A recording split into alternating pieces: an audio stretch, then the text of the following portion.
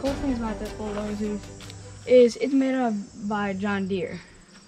And John Deere, they have the green tractors, and for construction, they have yellow. It's an interesting thing about their company.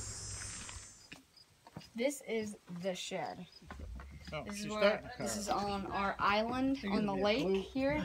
We have the inside of the shed. My area up there, my parents, my little brother's bed goes out here. Sometimes this stuff goes out on the deck. There's not much in here. It's not finished. We're close to being done with it. Just gotta put some paneling on the walls. Let's go to the next room. Now we have the deck. We added this on yesterday. It was a real quick job. Papa decided he was gonna buy it. We put the deck on. It overlooks our fire pit that we made yesterday. We have the tree that's in the middle of the deck, you know. Don't want to cut it.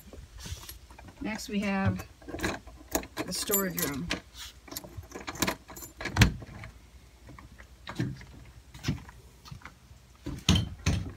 In the storage room, it was pretty messy, but we organized it.